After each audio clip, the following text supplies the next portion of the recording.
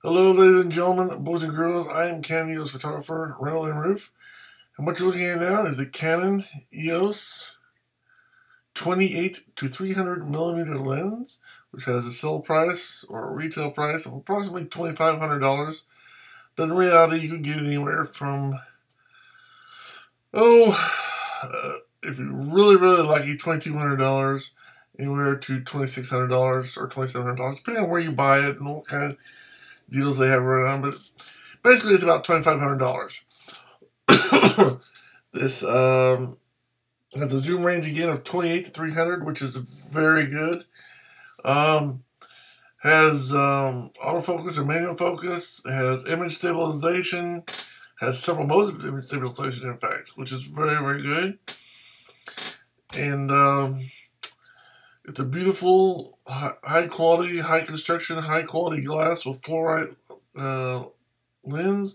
In other words, there's fluorite elements in the glass itself. So, I mean, it's a very well made, very high quality. I wish I had one. And if you'd like to help me get one, you can look in the description to this YouTube video on YouTube. And my name and address is there, where you can send a small or large contribution, or the lens itself if you are so inclined and have the resources to do that. I would appreciate any and all help, small or large. I thought you'd want to look at it. It's very beautiful, very well made, and I've got a 28 to 300 that is not Canon, and it costs about $350, and it's served me pretty good. But this would do better. This would be the reason it would be better is because, one, it's made better. I mean, mechanically and physically. I mean, the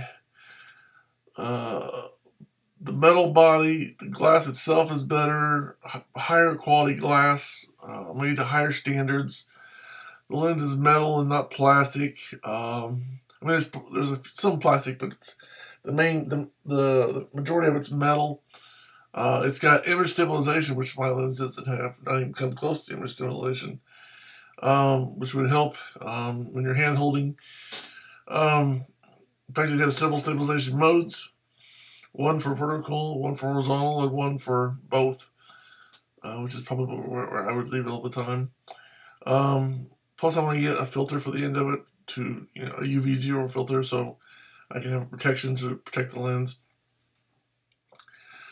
And the reason I want to get that is because you can buy a UV0 filter for this lens for about $10–15, give or take.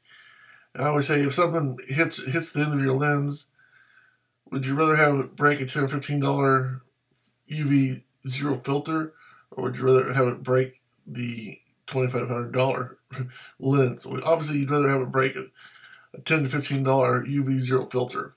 And the reason I get UV0 is because I don't want it to affect my images when I take them. I want to get as much light into my camera as possible, and I don't want to have to I just want to be able to get as much light in as I can, which allows me to get faster and sharper images, which is always the case. With the more light you have, only speaking, the better off you are. So this is the lens I want. This is the lens I wish I could afford, but I can't right now. I'm asking for help. If you want to help, I would again appreciate any and all your help. My name and address again is down in the description below on this YouTube video, and if you're not going to contribute, that's fine. I hope you enjoy the video. And maybe this will be the lens for you. Maybe, you know what I'm saying? You can say, well, this guy wants it, he must have it. Maybe I should get it. And if that's where you are, that's cool.